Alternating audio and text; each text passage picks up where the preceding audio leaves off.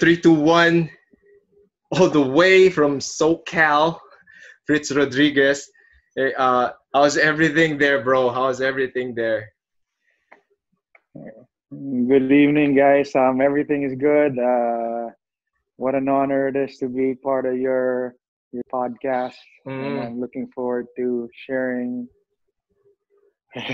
Tsaka tawag dito, more than anything, this is bound to happen because of everything that I'm trying to build and puzzle together. And as much as possible, those who are going to watch this and listen to the audio version will have a better understanding and a better glimpse of how was the martial arts scene, what were the events that needed to happen in order to mold the MMA and the BJJ scene as we see it today. So my jump off point for you, Fritz, your martial arts journey, like what was your first introduction to martial arts, and I mean, as far as you can how as far as you can remember, how did it all began? Oh well, my parents always used to push me when I was young. I was kind of an inactive kid Mm-hmm. growing up, and so my parents took me to taekwondo Mm. when I was like 7 or 8. But I didn't like it. I didn't like getting hurt. So after like maybe a couple of years of trying to convince my parents, I finally they made me quit. But then later on, I've always found myself getting in situations where I didn't had the confidence to defend myself. So I was looking for some way to be able to overcome those insecurities, and martial arts for me was the best outlet that I could have put myself into. Mm-hmm. So during this is like what 1993, 94. I was always a big fan of Bruce Lee and all that, like everyone Mm-hmm. else. Squadron Shop Vera Mall was really near my place, so I'd go Mm-hmm. there and check out the videos and all that. I was looking into what martial arts I could get into at that time. The closest I could get was there's Aikido, Mm. combat Aikido, Yaoyan. I didn't really like the striking arts. In 1994, 95, I was visiting my uncle in New York, and he introduced me to the Ultimate Fighting Championships.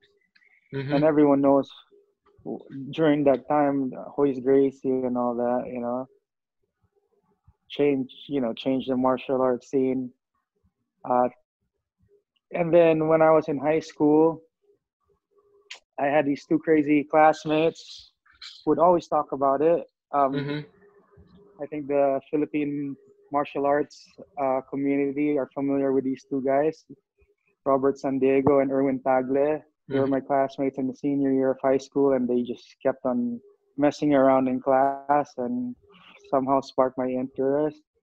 We'd talk about legends in the Filipino martial arts or fight scene. Mm. Legends like Alvin Aguilar. They were Mm. big names back then, and they were in college. We were in high school. Alvin Mm. Aguilar, Joel Yaptinchay, Miguel Zubiri. We'd Yeah. see them out in San Mig and Mars, and we'd be like me, Erwin, Robert, like, oh, yan si ganyan, yan si Idol, oh, yan. We like little kids, like peeking through, oh, yan si Alvin Aguilar. He's like this, like that. He trains with Royce Gracie. Like, wow. that, Okay, so this was at the time that that's what Alvin got was me with into Hoist it. Yeah, na. yeah. Okay. Yeah, Alvin, we heard, rumor had it that he trained with Royce Gracie. Mm. And yeah, he was a badass. Those guys.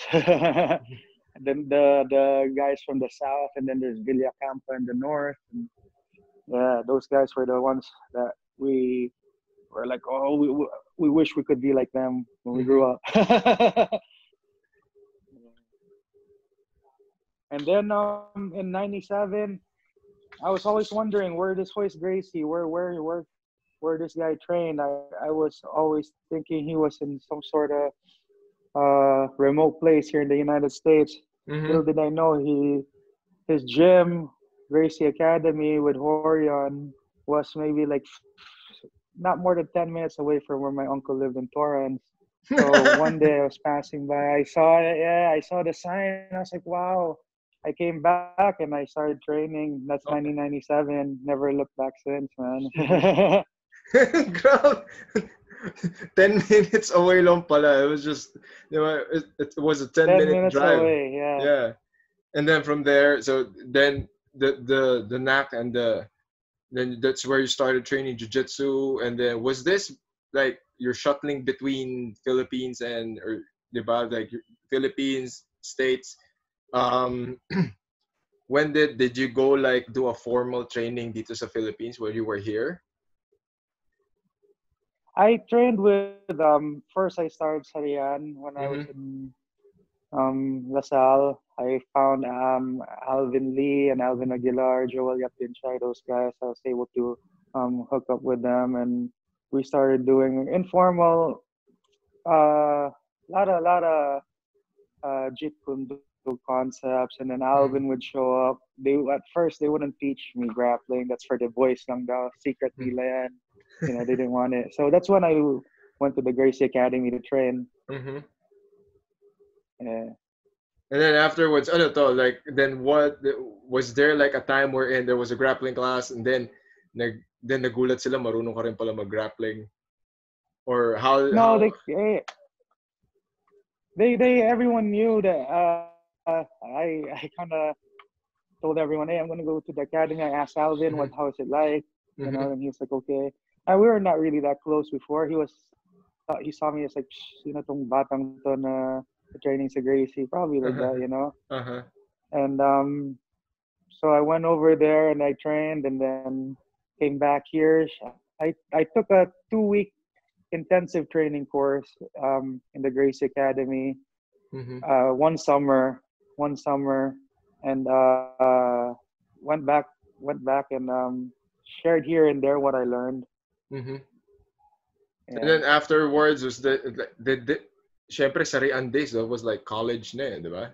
College days na nagsarian ka. Mm-hmm. Diba? And then how was the experience of training there, and the difference between, and how it did it progress? Kasi this is something that's been unfolding through even the other conversations I had with sila Sixto, sila Alvin, sila Pichon, and I've always asked I always end up asking these questions. Like for you, how would you answer it? How would you answer this question? Like, how were you able to sustain the interest and the momentum of training, given na jiu-jitsu wasn't really popular, jiu-jitsu was practically unknown back then, di ba? So how were you able to sustain and maintain your interest? Like, what drove you to keep training? You know, what motivated you to learn this, given that there was limited information? Well, our motivation back then, my motivation at least, was just to be the toughest guy in Mars and San Mig. You know, that was just my motivation then. That's the real reason why I probably got, you know, stuck to the sport. Of course, and hanging out with the right, like the cool kids. You know, Mm-hmm. once I got to train, these guys were the cool kids. When I was in high school, I would peek and say, oh, it would be awesome to be one of them. So that's what I tried to do. And then you We finally. get into Okay, go ahead.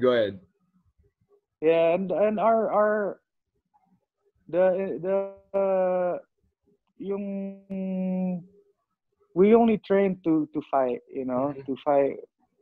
Para pag magyabang, that was our the reason why we trained before, just to be the coolest guys around.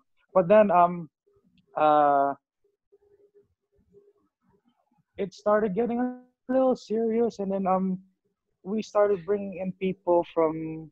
We brought in Hoyce Gracie, we brought in Kazaka Muniz. This was Mm-hmm. in 1998. Pasok ang labanan. Brought in Mm-hmm. Kazaka Muniz one day, and really he was the one who opened my eyes into a whole different kind of jiu-jitsu, the sport jiu-jitsu Mhm. aspect. Because he was Mhm. from Gracie Baja, always Mhm. Gracie's lineage or his way of teaching is more of the self-defense, Mhm. realistic jiu-jitsu. Well, Gracie Baja was more big on the sport, which I only knew when I got introduced to Kazaka. Mhm. And seeing that kind of jiu-jitsu like blew my mind. Like, wow, there's more to this than Mhm. I know like that much. I have that much. I thought I was badass, but when I met him, I only knew I knew like just so much of it. There's a big sea of Mhm. knowledge out there that I didn't know of. I wanted Mhm. to learn it, you know. And And then then go. go ahead. Hindi, kasi I think um the opportunity with Kazeka was like the narrative is all adding up na the encounter and meeting Kazeka began the turning point on when it comes to training, the structure of the structure of training, how preparation was done. So from your perspective, how obvious changes that happened when it comes to preparing you guys for tournaments, for your MMA bouts. Well, he taught us how to train properly, like athletic, like an athlete. Mm-hmm. You know, it's a sport. You have to train. You have to have the mindset of an athlete. You can't. Mm-hmm. It's very different from the self-defense where, you know, you just know a certain set of moves to be able to survive and get out of any situation that you know Mm-hmm. you get caught in. But sport, you know, sport, you're training for someone with the same knowledge, with the same level as you. But now you have to. It it comes down, you know, to who wants it more, who trained harder, who had more healthy lifestyle. That's the Mm-hmm. difference between the sportive aspect and the way I first learned jujitsu from, you know. And then from there, ano to, tawag dito, and then of course you can't escape your crazy Kazeka stories because Whole different. sobrang sobrang wild si Kazeka eh, di ba? Pero he was able to yun na nga yun. I think that is the best probably the mind shifting part of everything with regards to approaching training, the wealth of knowledge, and yan parang nagka mind blown moment eh. Even si Richard sabi niya he thought na he was already training hard. But then when he met Kazeka and Kazeka was able to conduct the training sessions and Alvin allowed him to prepare the guys for tournaments or whoever was gonna fight, dun niya nakita yung shift in priorities. Like, exactly, na you have to treat it like an athletic endeavor talaga. Diba? So, from Hmm. from there so how did everything progress now, like from the guy that was just speaking through the window, now you're actually training with the guys that you wanted to train with? Okay, how was that experience? Yeah, I was out of this world. You know, I went to Brazil in 2000. After before then, I was watching. I'd get videotapes, Mario Mm-hmm. Sperry, sino pa ba, Henzo Gracie, and all that. Now, I I'm there in the same room with maybe 50 of those superstars back then. Mm-hmm. You know, I was starstruck. I was a white belt, and you see Nino Shembri and these world champions. You know, Feitosa back then, Higan, and wow, you know, you want to be now. My mind shift from being I wanting to be the coolest guy in Makati. Now I wanted to be a Brazilian Jiu-Jitsu black belt. You know, seeing those guys as a white belt is wow. Now I seeing how those guys carry themselves, how they walk around. You know, how people saw them. You wanted I wanted to be like that. Like wow, I want to be a black belt. You Mm-hmm. know, at that at that time it seemed like an impossible goal, Mm-hmm. a long journey ahead. But I was determined, you know, to reach that level. Mm-hmm. And then from continuously training, and then you shifted to MMA. Anong kung maalala like which URCC did you fight? Like the first fight? URCC 2 sa Okay, Ultra. who was your sino ba kalaban mo nun? Dit Torres, Taekwondo. Oh, so in URCC 2, so you, of course you were there in URCC 1. You were able to see the success of that event. How did the whole like your first MMA match? Like how did it happen? Like how were you approached about it? Who did they tell you who were you gonna face, and how did you prepare for it? Um, me, doing MMA, competing in MMA for me was a way to promote Brazilian Jiu-Jitsu to the Philippine public, to the Mm-hmm. Philippine masses. That's the only reason why I stepped in the ring, so Mm-hmm. that it would be more mainstream, to try to make it mainstream and see, the effectiveness of ground fighting. Mm-hmm. And that's how I got into it. I approached Alvin actually for a match, and he was able to match me up with the Torres, Mm-hmm. and we prepared for it. Like back then, the more you get beat up, the tougher you become. That's the mindset back then. Mm-hmm. The tougher you are, the harder you are to beat. So we just spent hours and hours trying to beat each other up, and that's how my first fight preparation for my first fight was just a whole lot of ass taking, And how ass did the fight? beating. Diba? How long did the fight last? It lasted maybe 2 minutes tops, man. Mm-hmm. Uh, I was nervous. You know, being in a ultra with all those people, I was nervous. I shot it. I think I remember losing a step, getting off balance, and then I had to go up, take him down. I mounted him easy, and then I punched him once, and he gave me a look like, what is this? Mm-hmm. What did I get myself into? I looked at the ref. I was like, I don't think he wants to fight again. The referee's like, Mm-hmm. no, go on. I punched him again from the mount. I was like, yeah, ref, look, he doesn't want. I got off him, and that was it. Okay. Yeah, Diba? it, And the preparation was how long?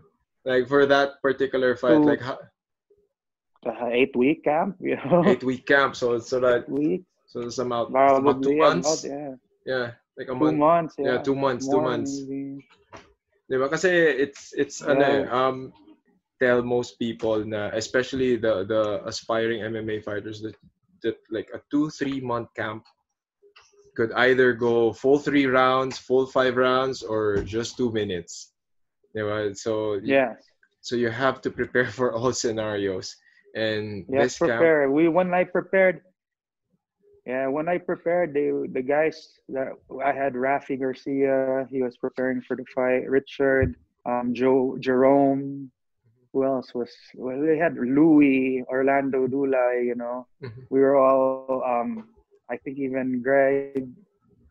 Yeah, well, a bunch of us. There's like the whole. I have a picture in the dugouts, and mhm, there's like 10 of us from DefTac. So it was fun. It was uh, more like a party, going in there and mhm. anything else.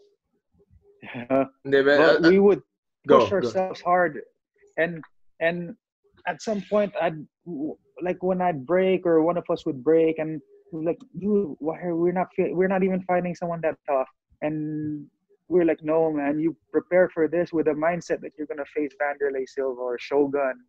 That's how you have to prepare. You can't slack off, because when you get out there, if you're not prepared, anything can happen. Mhm. And then Mm. like this one, I asked the same question to Richard. It's like when you got to the venue, how was it like? Like as far as you can recall, like your very first fight, it was the second URCC, the second MMA event in the Philippines. Like going to the venue, and once you arrive there, what was the atmosphere? Okay, what was the atmosphere? How was everyone? How was everything? And then like walk us through it. Um, it was exciting. The first one, of course, you always have the butterflies going in. It's more of performance anxiety. Stage Mm-hmm. actors get it, you know. At the same time, exciting. You're there with a bunch of friends in the Mm-hmm. dugout. It was like I said earlier, it's more like a party, a big Mm-hmm. like a party of fights and all that. It was exciting. Uh, of course, yeah, like I said, the butterflies, but more of excitement going Mm-hmm. into that one particular event. That was a good event. We had two Brazilians in the main event. You Mm-hmm. know, I was the fight before that. Mm-hmm. If I recall, yeah, it was exciting. And then of Different course, different from oh, different from. different from the other fights that we will talk about later on. You know, the story one is a little bit fun. Diba? And then kasi Yeah, feeling ko talaga the initial installments of the URCC was exactly like what you said. It was a good introduction to ground fighting. It was a good introduction for people to have a certain grasp of the concept behind what is Brazilian Jiu-Jitsu and the art of grappling. And yun nga, your fight lasted for like 2 minutes, diba? Or more than 2 minutes. So when yeah. you won that fight, was it relief? Was it excitement? Like what did you feel right after? I didn't feel like nakala na bit ako, you know. Two Mm-hmm. minutes I didn't do much. He didn't do anything at all. Mm-hmm. Um, I felt the one I won, but I didn't feel like you know anything different. Like okay, so this is what it is to win. Like I didn't feel like I deserved it or I worked for the win. Mm-hmm. You had Orlando Dulay having a highlight reel finish, knocking Mm-hmm. out Cobra with a spinning. He spun in the air, knocked him out. I wanted that kind of finish, you know. Mm-hmm. I wanted that kind of excitement from the crowd. Mine was kind of like a boring fight. I was like, I took him down, I punched him once out. That's it. Mm-hmm. Yeah. So I felt good. Yeah. Win is always good, but I didn't feel like I worked harder. I didn't feel like I was able to show what I trained Mm-hmm. And for that then fight. prior Yeah. to and, A and little disappointment. Yeah. and then prior A little to but prior disappointment. to that fight, and after that fight, were you competing in jiu-jitsu tournaments? There. Well, I went to 2000, 2002. We went to the Mundials. I Mm-hmm. first went with in 2000. It was just me and Kazeka who went to the Worlds in Mm-hmm. Brazil. And then 2002, I brought not Richard. I brought Rafi, Pichon, and Erickson and Alvin. We all went to Brazil and we competed in the Worlds and experienced that. Um, How was but the before how was the then, though, Brazil experience? oh goodness. That's a whole different story to tell. How much time do we have here, We have man? a lot of time, bro. Don't we worry. We have a lot of we time. we had so much fun over there that nowadays, even until this day, when we're together, that's the topic of our conversation. Our legendary trip.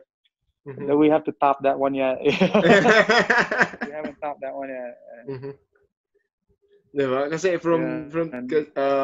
ano ba to? Like the stories lang was like you were able to um you only had part of the experience, and the main difference between training the Gracie Jiu-Jitsu style versus the eye-opening experience that Kazeka gave you, and then you all went to Brazil and you trained there to compete in the Mundials. Like how was the training in the Gracie Baja Academy? It was very good. You see everyone there training, same goals as you. Very, very motivating. Mm-hmm. Being around guys who have, been there and accomplished what you're trying to accomplish, and still you see them working hard, trying to do more. That's what's very good about Gracie Baja, our experience over there.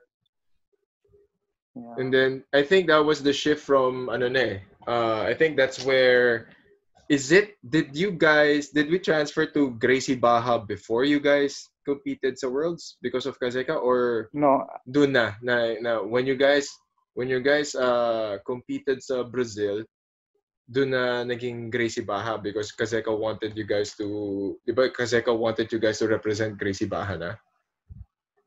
yes, I think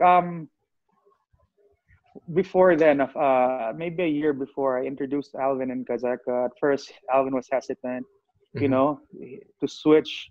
But when I introduced him to the sportive aspect, he also, I have, I think, he also, his mindset also changed the way my mindset changed when I met Kazaka and got introduced to sport jiu-jitsu. I Mm-hmm. was like, hey, Alvin, check this out. This is a whole different jiu-jitsu. I went to Brazil. I brought it back, and I introduced Alvin to sport jiu-jitsu. I Mm-hmm. showed them, this is Gracie Baja. This is how they compete over there.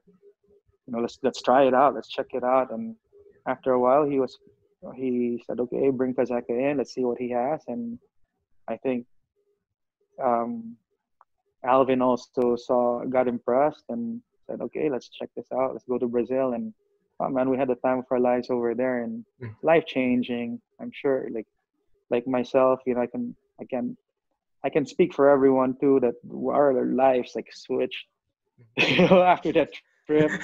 Life switch after that trip. Yeah. Our it's a life changing experience went what we experienced over there. Mm-hmm. And from the first fight, who was your second opponent? In MMA, it Oh, was in MMA na. Hank, Hank yeah, Richie Lazaro na. Lazaro. Richie Lazaro na. Yeah, Okay, so tell us the story. Yeah, but for me kasi from a fan perspective and from a martial artist perspective, like a lot of people just saw that fight as a fight. But for me and for everyone in the martial arts industry, it was a very pivotal. I mean, would you, and as much as you can tell, and for me, that was a very pivotal fight. That was a very important fight. Kasi it changed a lot. I mean, believe it or not, okay? Everything changed because of one fight. I know, right? Diba? They say, Everything changed because of one fight. So, from the guy who was there, okay, so tell us the story behind that.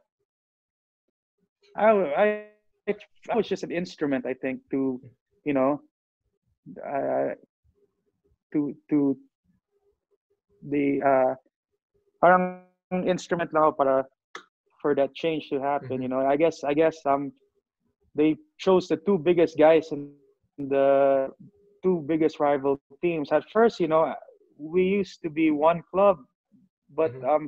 we were the northern chapter of Alvin's club Mm-hmm. on the south, and then you know how it all starts, like everything else, ego, whose balls are bigger, my balls are bigger than yours, Mm-hmm. and pretty soon nagkaingitan or whatever it was, and Mm-hmm. uh There's always they the got human violent, factor then. Oh. they got violent, and yun, people got hurt, Mm-hmm. people ended up in the hospital, one guy lost his life, because of this very petty, petty thing to think about it right now. Back then, we thought it was the world. Oh, Mm-hmm. I'm my I'm bigger than you. Mm-hmm. Mm-hmm. My rep is bigger than you. I'm the baddest guy in Makati. Or whatever. We're the baddest club. We rule. It's all about turf and all that, like Mm-hmm. gang stuff. And that wasn't for me. Seeing how I just wanted to train. I Mm-hmm. just wanted to train, and I seeing that was like I already been to Brazil, I already experienced how it is to be the athlete and all this jiu-jitsu lifestyle, and coming Mm-hmm. back home and seeing this, I didn't want it anymore. I was like, dude, you guys are way behind, you know. Here Mm-hmm. we are, um, trying to be bigger than each other just to see who's the toughest guy in the clubs.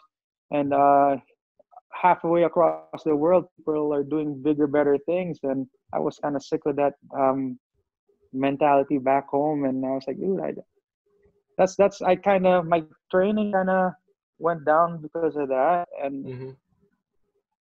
And yun, people got hurt, and Mm-hmm. I wanted that to change before 2002. Um, yun, people were going out and fighting in the street, proving Mm. who's better in the street. Yeah. You know, and I didn't want to be part of that anymore. You know, so Hank was part of Pasukuan. I was in that club, and I didn't like how it was turning out. So I was like, hey, you know, I just want to train. Mm-hmm. I'm gonna go over there because people in Alvin's club have people that want to train. You know, I had Joey, I had Sean, I had Richard, and these guys, they had no intention of fighting outside in the street. You know, these guys aren't that type of people. You Mm-hmm. know, they just wanted to train, and I was like, that's what I want to do. I don't want to fight in the street. Mm-hmm. Um, so there, and then they pitted us together. I guess the promoters was like, let's put Fritz in, the biggest guy in Def Tac, against Hank, the biggest guy of Pasokan, and Mm-hmm. let's see how that goes. I don't think the intention of putting an end to street fights was I think that was the intention back then. I think it was just who's the better club, but that was the outcome. That was a surprising outcome of that fight. Was it opened everyone's eyes in the each team that, hey, you know, it's a sport. Why are we doing this in the street when we have this venue, this place where we could really train and become better, develop ourselves, and really see who's the better fighter, you know. And then how? Then same as the first, I know, like another fight, or for the people who went there, it was something that would entertain them. But for you, and especially during that rivalry, like how was it now? Like from the difference between your first fight and this one, like how different was it? Like what was the feeling during that night? How was the crowd? How was the venue? Did they take any precautions? Or I mean, was there what was the atmosphere, kumbaga, knowing that there's this The thing hanging? Yeah, yeah. Um, the tension is started way before what the crowd saw that night. You know Mm-hmm. what the crowd saw that night. Um, we for me, Richie Lazaro was this giant of a person that he was actually the one. My second day in Sarian, when I was in Lasal, Richie showed up and he caught me in an armbar, and I was like, "What is that?" You know, I was on top. I didn't understand what the guard position was. Mm-hmm. I was on top. I was hitting him. I was trying to hit him, but I couldn't. And then he got me in a reverse armbar. I remember, and I was like, "What is that? How did he get me like that?" You know. And he invited me to his home, and we trained. That's when I started because I wanted to train. Um, Sarian was every Wednesday for like Yeah. maybe 30, 40 minutes, and I wanted to train more. So he was like, hey, we're here in Wak Wak, and a group of guys are training here, and come join us, you know? So I went over there, and that's where I met Miles and those guys. And from then on, I started training, you know, ground fighting, stand up. And Richie Lazaro has always been this guy who was bigger and better and had more experience than I did. So going into that fight, I knew that, and that was the weight on my shoulders. Like, shoot, this guy, he's good, you know. I Mm-hmm. have to train. There's pride at stake. There's a lot of ego and bragging rights. You know, there's a lot. For me at that time, there was a lot at stake. You know, just not just for me, for my team. Mm-hmm. You know, so I prepared really hard. We flew in Kazakh for that. I stayed at Rizal. We What do you mean you stayed at Torre, Rizal? Lorenzo Like, yata. okay, so that you had better access Yeah, to, ano? we had, yes, uh, we, I rented an apartment, and I think it was Torre Lorenzo, somewhere in front Mm-hmm. of Rizal Memorial, and me and Kazeka we had only a bunk bed over there, Mm-hmm. and that's all we had. And we'd wake up every morning, run in the track, wrestle, go back home, eat, sleep, tapos sa gabi, red corner, you know. Mm-hmm. And that was my life for 8 weeks, training hard, throwing up, you know, at the point of breaking, Mm-hmm. giving up, and then, yeah, and then getting into the fight. When you get into the fight now, you know, you go as the venue gets closer and closer, your heart Mm-hmm. starts pounding. You're in the back. I was focused, you know, trying to block out the crowd, but you can hear the crowd. There was no locker rooms back then, so my locker room was my car. You Oh, could hear okay. yeah, outside. You could hear the crowd, you know, inside, and knowing that you're the final. That's what you know. That's you're the one who they came for to watch. Added Mhm. to the yung kaba, yung intensity, you know. Diba? The pressure and the drama. Yeah. I remember Mr. Suave was yung uso pang kanta doon, Mr. Okay. Suave. I was outside, someone walked into that, ako si Mr. Suave, and the whole crowd, oh, oh, oh, oh. I was like, oh, astig to. And then, you know, the kabado ka sa labas, hearing that, the crowd was there, you know, cheering, yelling. And I just couldn't wait for that fight to get over. I just wanted to get over with, you know. And then, like, tuloy na natin. Like, talk us through, like, what happened during the fight. Um, Dude, when I see the fight and I see my pictures, I was like, wow, who was that guy? You know, that wasn't me. You know, that the stare down, you know. Mm-hmm. But so I He posted that one stared time, down. and people were like, that's you, Fritz. I can't believe that's you. You know, you're always smiling. And I'm like, yeah, that's not me, man. That was someone else back in there. And yeah, I just nag-autopilot na lang ako, and I just applied what I knew. And Mhm. I got the victory. I somehow, I think I picked them apart. It was a 2 10-minute round fight, and Mhm. I think I beat him in the last minute. I was patient, picked him apart, got position, and then from there on, I mounted him, um, threw a couple of punches, and the referee stopped it. Mhm. Diba? And And after that, I was like, ito yun, FYI, for those who's first time to, I mean, yung sinabi niya kanina, the URCC back then adapted a 2-round, 10-minute rounds. It was a 2 10-minute rounds. Diba? So the first round and the second round were 10 minutes. So so alam mo na kagad, if you're fighting in the URCC back then, you were not, you were in it for the long haul. Diba? 10 minutes is long. Trust me. damn those days, man. I'm glad you guys, these fighters right now don't know how lucky they are. You do 2 10-minute rounds. We thought for 2 10-minute rounds we gotta train double, so that's 40 minutes of sparring every freaking day. Diba? I Ayoko na. mean, kaya rin, Thinking about it, like ayoko na. kaya nga it's like the sigh of relief when URCC started adapting to the international, like they're slowly adapting and they're adhering to a more internationally based format na now it's 3 5-minute rounds, 5 5-minute rounds for title bouts.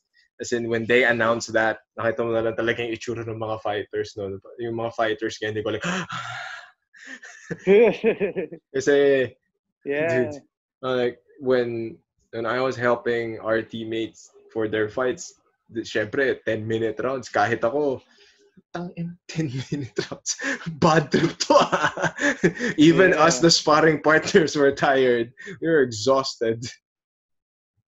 The training back then and even the mindset and training back then is really different from the way I coach my fighters now. Now it's more of a scientific kind of approach, you know. Mm-hmm. Back then, you know, buga, the more you get beat up, the tougher you are. Now, you don't have to kick the banana tree, you know, Mm-hmm. to achieve the same results. You can get the same in the banana bag without Mm-hmm.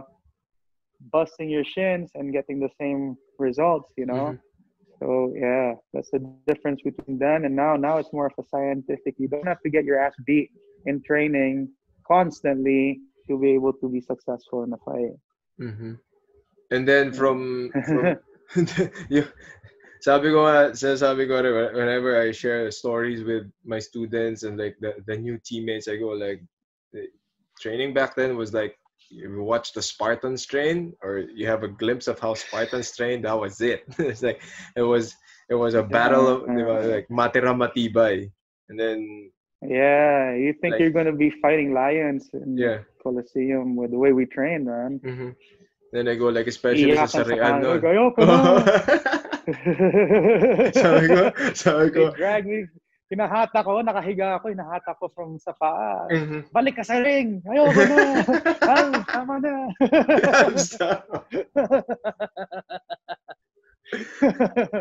bukas na, bukas na. And then so from there, let's go back to the training camps. How were the training camps? Like how was Alvin as a coach back then? Like when he was the one God conducting damn. training. Ganito lang, okay? I'll tell you this one story Mm-hmm. of one fight. Let's go past Richie Lazaro's fight and my fight now with Yeah, Frank the Crank. let's You go know, let's Frank the go Crank. beyond the Richie Lazaro fight. Okay. Okay, I was supposed to fight Ao Hailin, the Mm-hmm. guy from China. Had my mindset to fight that guy. I went back to the States and trained with Kazaka, and same thing, you know. Came back, found out that the fight was scrapped. The match was scrapped, and I'm fighting this young kid from Guam. I was like, no, dude, I don't want to fight that guy. I see his videos. He was like 7-0. You know, I haven't fought in 2 years. They had to fight. They had to find because of the Richie fight. I don't know. For some reason, I couldn't fight local matchups. They didn't want to fight me. You Mm-hmm. know, so we had to look elsewhere. And I wanted after seeing the guy from China, I think I could have had a good fight with him. So I asked them to match me up with him, but it didn't happen. Mm-hmm. So they matched me with Frank the Crank. I was like, I don't know about that guy. I don't have any motivation to fight this guy. They were like, no, you got this. So I trained. I went to Red Corner and Intercon every night to train. Okay, and I got pushed hard. I got pushed hard the same way. But one good story is you know how Alvin is with his time. Yeah. You know, Yeah. there's Filipino time and there's Filipino time plus, and then there's Alvin Aguilar time. So one day I was there, Red Corner. I heard Alvin was gonna be late, so I was like, dude, it's 7 o'clock. Let's get on with this. Sparred 40-minute round. You know, 40-minute round. I did well. I remember that day I was so motivated to spar. I was like, let's get this training done.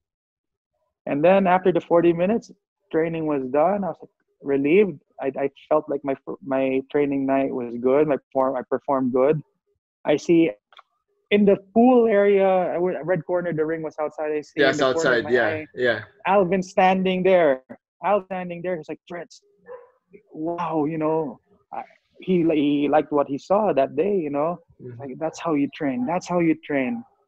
And then after that, he's like, okay, let's go train some more. So after that, I was 10 o'clock at night, 10:30, and I had to go through another 40-minute training. You know, that's like, ayo na, Alvin, ano ba yan? You know, parang, you know, I don't know, that camp was something else. Mm-hmm. Oh, for me, that was a harder camp than Richie Lazaro, because first off, we train late nights. There's no structure, and ayan, patayan system, you know. Patayan you system. know, yeah. Well, I didn't have time to recover because the next day ganyan na naman, you know. I went in that fight, beat up, beat up. Not, parang wala ako sa laban nun. Mm-hmm. I didn't want to be there. Mm-hmm. And this goes. I was just conditioning my mind that I have to fight, and I'm there. There's a fight. Really, my heart wasn't there. Yeah. And this goes to show how important, like, now it's a clear indication of that fighting is not just about the physical preparation. It's a lot. There's the mental aspect of training. There's the emotional aspect of training. I mean, if you're just training but your heart's not in it, or your attention isn't there, it will translate come fight night, diba? Yeah. Yeah. So I think it's more 80%. They say mental is 80%. You know. Mm-hmm. Diba? It's I during think camp. 100 because Yeah. yeah, I think it's 100% mental for me because you have to be 100% there, to train for a fight. Mm-hmm. Now it's more like I said earlier. Now it's a more scientific approach. So I'm glad I did these four. How many fights did I do? 4 fights in the URCC. Okay, Mm-hmm. it it taught me the mental aspect, of the game. What the fighter goes through. What he's thinking Mm-hmm. during the camp. Mm-hmm. When you're at home. It's a lot. It's a lot. You have to be 100% all throughout the camp, and the house, in the gym, in the ring, in the cage. It all is mental. So I'm Mm-hmm. glad I did those 4 fights. Now I learned the mental aspect and what how to see if a fighter is burned out, Mm-hmm. if he needs more training. What he needs. You know to be 100% when it comes to fight day. And then from Sinaba, so after Richie, it was Hank the Crank. Tama, di ba? Hank the Crank. Frank, Camacho ba Frank yun? the Crank, Frank the Crank. Frank the Oh, Crank. Frank the Yeah, Crank. Yeah, he's from, I think alam ko taga Lloyd Irvin yung nagguahan eh. Yeah, he's from Guam. Alam ko nag Lloyd Irvin pa yun he's eh. from Saipan, and now he fights in the UFC. Mm-hmm. If you see his fights in the UFC, like dang, badass. Yeah, Very conditioned guy. Ang alam ko si Franco, yes, one of the more yeah. conditioned guys. He loves to fight. Mm-hmm. He loves to fight, and And then after that, guys, who did you fight uh, next? Razi Jabari, Razi Razi Jabari. Jabari. Okay. Yes, Medyo. that was the year after Frank the Crank, Uh-huh. Razi Jabari. Hey, I that's a wanted to huge fight him. guy. Yeah, from Iranian Mm-hmm. Iranian guy who came. Yeah, so I asked Alvin to match me up. See if I could overcome the loss. To pick myself up and see how I do. I was like, Mm-hmm. if I win this fight, this is gonna be my last fight. If I lost, I'd still get a few more. But I was gonna, yeah. I was like, after this, if I win, I already know how it is to overcome a loss, Mm-hmm. and I know what to do when it comes to coaching. Because all of this really, like I said in the start, is just to promote the sport of Brazilian Jiu-Jitsu and mixed martial arts, just to let people know that it's there, it's arrived in the Philippines and it's available.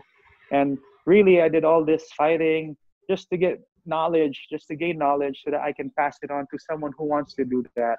Mm-hmm. I didn't see myself going that taking that career of a professional mixed martial artist. I didn't see myself living that life, but I knew I was gonna teach from the Mm-hmm. start. Okay. And then after was Razi the last fight, or may isa ka pa ba? It was the last fight. It was the last fight. That was the last fight. Mm-hmm. After that, And then you hung up switched. the gloves and How was the switch now? How was the switch now from being the student who was receiving instruction to coaching, like the first years of coaching? well, I always had a passion for teaching. teaching. Even during the time I was fighting and competing in MMA, I built my gym, the DefTech EDSA, Mm-hmm. and I was teaching and training students, training students. And I introduced the Jiu-Jitsu lifestyle to the northern side of Metro Manila, and I really, That was a that classic little chapter. gym. Yeah, That was a sobrang classic classic. chapter, and Classic chapter. it's built beasts. Now like Tofi and Raymond, they're there doing big things. Building beasts, Mm-hmm. building keeping that legacy alive. So yeah. So uh teaching now. It's always been a passion for me. I love to teach. I I I love what I do. And it came natural. It's natural for me. To be able to pass it down. Mm-hmm. And then the process of making the decision of opening up your own academy. Because here's the thing: everybody can say, "Na, I want to teach. I want to teach. I want to do this. I want to be a coach." But it's like you took it several steps further. You decided, na once you get there, you decided, na this is for you, and then you built your own academy. Like, how was that process? Like, how was that process? Like, the challenges that you faced, and what were the problems along the way? Well, you have to do it for the love of it. You Mm-hmm. that's it. If you do it with the intention of to make money, Mm-hmm.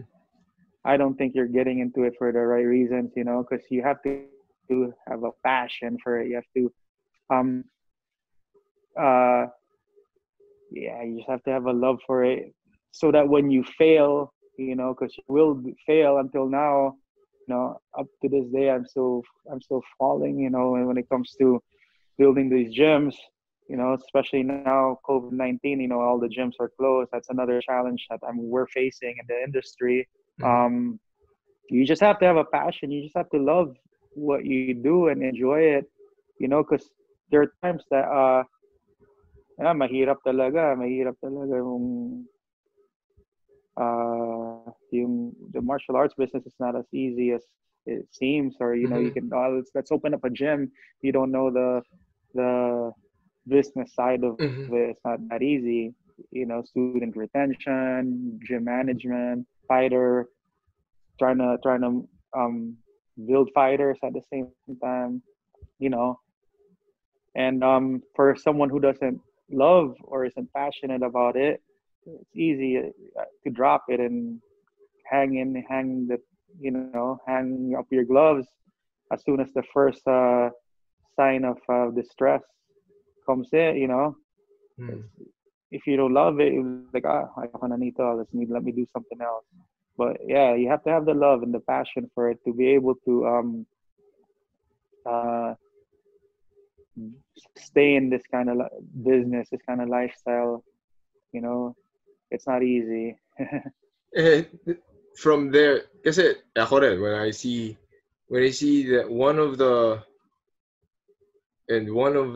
like, to be honest, one of the more motivating things for me, like, I'm teaching now, and then every time I get in a rut, alam mo yun, I don't know how, I think getting in a rut is probably, for the lack of a better term, like when I'm in a rut and I always ask myself na ano ba tong, sometimes there are days, I don't know if you get them, but there are days that I tend to question myself na why am I doing this, or is up to hanggang saan ko ba to kayang dalhin. And then it brings me comfort to see my friends, and yeah, I see photos of your gym, I see photos of our friends gyms na yan, sila Xavier, sila Chris, and all the other gyms that are making it happen.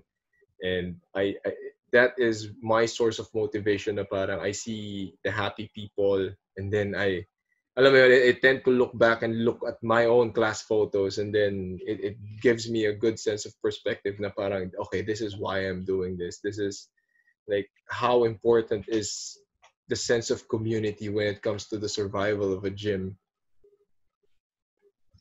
Yes, and we're all in the same. Funny you mentioned because you see us and we're all the same, and we all have those times when we question ourselves and have doubt and bakit na gonna be, especially me, I have 3 kids and family, like ito ba talaga yung buhay na will this bring will this be able to sustain them? You always think of that. In the future we'll be able to give them the same life that I experienced, all that. Being a dad, and it all plays with your mind, And there are a lot of times that when things aren't going your way, that you like, it's so easy to quit. But like I said, because we love what we do, we stick around. We may not love it every day, We may not like what's happening to us every day, but since we love what we're doing, that's what keeps us around, Especially now, it's like gyms are closed. Especially now, yeah. It's like, you don't know what what's the new normal, as they say. What's going to happen when gyms do open. I see videos now of jiu-jitsu gyms like in Texas, like Draculino. They have taped off areas so that you're 6 feet distance. You're in a 6 feet radius distance from the other guy, and then you have a grappling dummy, and that's just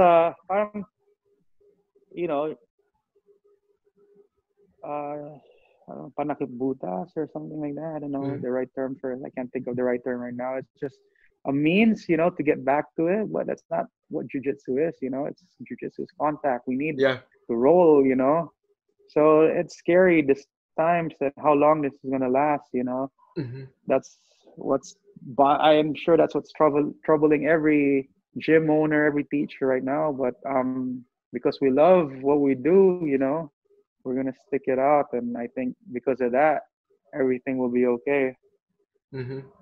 Totally agree. Kasi kahit dito, I mean, people are just waiting for the go signal, and that's it's parang I think everyone is just waiting for that. Parang pag sinabi ni government, okay guys, back to normal. Everyone's itching to go back to training. Kasi we get that, and it's very comforting, to be honest. It's very comforting to know that the community that we've built is very supportive, and at the same time, that's the consensus. Like everyone's very keen on getting back to training, and ito lang din yun eh. Like in the jiu-jitsu community, I don't know what's the news there. Ang pinaka obvious si Jacare, pero like for example, us here in the Philippines, like MMA and jiu-jitsu community, like there's no case. I think we've only heard of one. There's no case, exactly. Yeah. Like Hodger and Jacare now. That's the only thing I heard of. There are people here down in some gyms here. They started rolling. I don't know how that goes. And then I see a lot of garage jiu-jitsu going on there. Yeah, I see a lot. Yeah. So parang hindi kasi the best way to boost your immune system is to exercise, diba? to beat any kind of virus is to boost your immune system. So for you to do that, you have to exercise. Ano lang talaga eh. It's really who you are with and who are those people with. Kasi yun yung nagiging, I think that is the main concern, is you could be asymptomatic and you could pass it on to someone else. Pero yun nga, if your body's strong and you can fight it, di ba? I don't know. Diba? We don't know anymore. Diba? So at least and now you're not just teaching jiu-jitsu classes, you're also handling MMA fighters. So where do you strike the balance? How do you do your best to manage everything? Like how many classes, and then do you prioritize time if someone's fighting? Yeah. Uh, I teach my kids. They're all competitive. You know, my Mm-hmm. kids. They compete a lot, like Mm-hmm. once a month at least. And then I have my jiu-jitsu class. I have my private classes, and then I have the MMA. The Mm-hmm. MMA. Ang dami ko. I Um, saw a lot of MMA fighters coming from your gym now. we have a few, and it, it's not hard to balance because I always have something in store for these MMA guys. Mm-hmm. I know I see them every day, so I know pretty much what they need to work on. It's not also as easy as people think. Mm-hmm. Finding matching fights is hard. Mm. It Yeah, it's even here. You think dami dun sa states na there are a lot of athletes, a deep pool. No, matching these fighters up is hard. Mm-hmm. There are fights that fall out. Maybe if you see a guy fighting twice a year, three Mm-hmm. times a year, you know, swerte na yan. Ah, talaga? Wow. My fighters, they have more fights falling out than they do have fights. It's crazy. And then are these like professional fighters that fighting is what they do, or Professional fights, Bellator. We okay? have there's Bellator. I have fighters that fought UFC, Bellator, and now Combate Americas, which is like the one FC of South America. Mm-hmm. Parang one FC is to Asia, Combate Americas dito sa Latin American crowd. Mm-hmm. That's what my fighters have been the promotion that we've been active in. Mm-hmm. And then, Yeah. medyo curious ako dito. Like, since they're fighting professionally, do they do something else, or are they really concentrated on just fighting? They're concentrated on just fighting. Well, I have one fighter, Gio. He's a professional dog groomer. So Mm-hmm. while he's not on the side, he does that. But yeah, these guys are dedicated fighters and 100% So, gym rats. so like, This. so from there, it's everyday training. So during if they don't have fights, they focus more on what, like skill building, or do they do drilling? Skill building, yes, Mm-hmm. yes, drilling. Some of them teach. Mm-hmm. Their coaches and wrestling coach. They have they teach. They work for the high schools. Mm-hmm. Wrestling coaches. So that's Then what they do, I guess. afterwards, Off when season, they just try to stay in shape. mm-hmm. And then when they get to, like, for example, they get to fight in any organization, where do you start preparing? Like once the contract is signed, or once they just get a notice? Uh they train every day, Mm-hmm. regardless of match or not. Just to stay in shape, just to learn more, get more knowledge, and then when the fight is set, meaning contract is signed, the match is Mm. set, then we start training more specifically for that certain fighter. Mm-hmm. Looking for holes, looking for ways to beat, strategy to beat that certain fighter. You Mm-hmm. know, that's when camp starts really. But before then, it's very generalized training. Just getting better at what they're good at and improving their weaknesses. Mm-hmm. You know how it is. And then from sige, I wanna naalala ko na bigla tong tanong na to. I've always a guy that has who has a better perspective of the jiu-jitsu scene in the Philippines, and then the jiu-jitsu scene there in the United States, like in terms of relevance and acceptance to student count, like how far are they? I'm very impressed of what jiu-jitsu has become in the Philippines. There are guys that are coming out of there with vast knowledge. You guys are bringing people in from over here, from Brazil. You guys are actually have more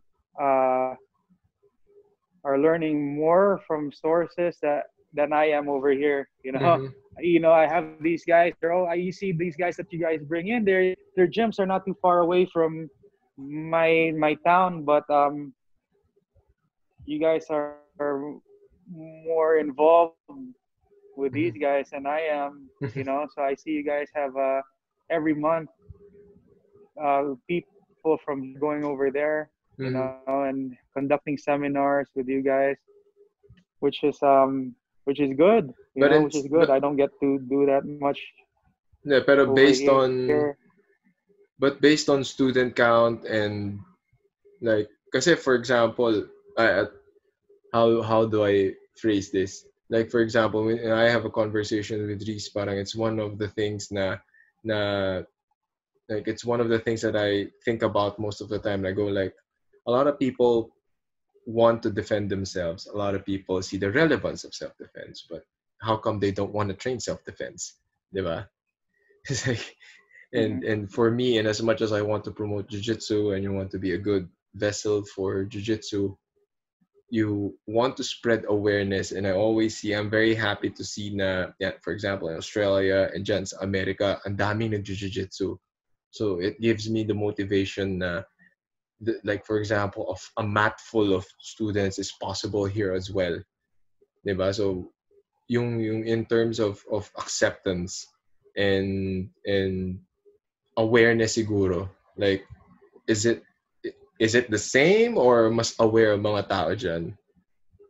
I think it's getting to be at the same um, level of acceptance and all that. I think it's the Philippines has grown a lot over the past years.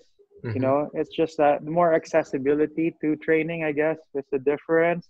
Here, there's less distraction, I think. You know, if you really want to focus on something, it's more possible than it is compared to Metro, well, let's say Metro Manila in particular. You know, there's a lot of distractions. You know, Mm. some traffic pa lang, you go to the gym, like hassle. You know, that's the only thing I see as a hindrance, which is the distractions and also the discipline. You know, I'm just speaking for myself. You know, Mm-hmm. Yeah, yeah, yeah. when it comes to, you know, I don't know how it is for guys, for the really motivated guys, but mostly it falls down to discipline and how bad you want, how good you want to become, how bad you want it, you know. Yeah, that's Yeah, it. but Because there's a lot of distractions. Magyayaya lang, uy, inuman na lang tayo. yeah, Okay. yeah. So, you know, you don't have that here. You know, you don't have that here. So if you really want to focus on something, it's easier to do. Mm-hmm. And tagal na pala na. Okay, let's wrap this up, Professor Fritz Rodriguez. Thank you so much for You see? doing this. How long? How long? What time is it? I don't know, man. It's more than an hour, and it's so and we barely scratched the surface. I want to do more. This is what I told Fritz before. Anytime, man. Anytime. I want to segment all these episodes. I don't want to cram up in I want to cram them up in one episode that we're gonna rush it. So I mean, I want to cut it off there so that at least we get to segmentize everything, and I want to talk more about certain things probably for another episode. But um thank you for being here, man. Thank you. Appreciate you guesting on the It's my podcast. pleasure. It's my pleasure. Where can people Yeah, find my you? pleasure. Where can people find you? Your social media and your school, please plug it here. Um, Instagram, Fritz Rodriguez MMA. Mm-hmm. Just look for me, Fritz Rodriguez, on Facebook, and then I have my gym here in Palmdale, California, SoCal Fight Factory, SoCalFightFactory.com, and in the Philippines, Fight Factory Manila. Mm-hmm. You know, you can find us. We're everywhere there. You know, Yeah. so Eh, yeah, it's a great honor and pleasure to be part of your uh, Zoom podcast, and I mhm. can't wait till the next time. And you see, we're just barely scratching the surface. Barely scratching the surface, We can man. go on. We could go all day. You know, stories like what's good about DefTac is we have a good history and Yes. stories And I think that's and the all main that. reason why I wanted to do this. I wanted to more or less like give the stories that we can tell.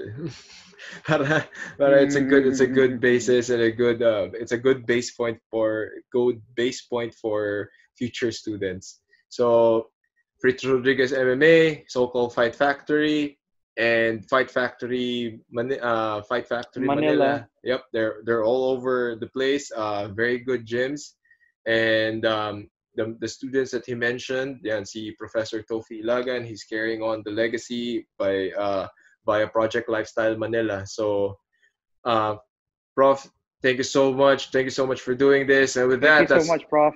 yeah, that's what Yeah. Coach Franco says. Bye bye. Coach Franco says, "We'd like to thank our partners for making this episode possible." The faceless emotion as your senses come together, being in the moment is the only thing that matters. Knots and crosses. Place your orders on their Facebook and Instagram pages. Delicious beans for your daily brew? Get your fix now with Awon Coffee. Order now on their Facebook and Instagram pages, spelled AWON Coffee. Gatorade, because nothing beats Gatorade. Inspiring community and culture. Spread the good vibes in the local Jiu-Jitsu community. Visit Ikiro Collective at ikiro.ph. Read news about the local martial arts scene here in the Philippines. Visit Local MMA on Facebook and listen to one of my favorite podcasts, Destroy MNL. The insights and lessons people share in my channel are inspirational, motivational, and life-changing. They have to be shared to help others achieve their dreams. My life is about providing value and helping others achieve their goals. Please help me make more podcast episodes, video tutorials, and educational content that will benefit everybody. Support this channel by clicking the link in the description box. Thank you for your support, and I will keep making content that matters. So that's it, everyone. Hope you enjoyed. See you in the next episode. Bye-bye.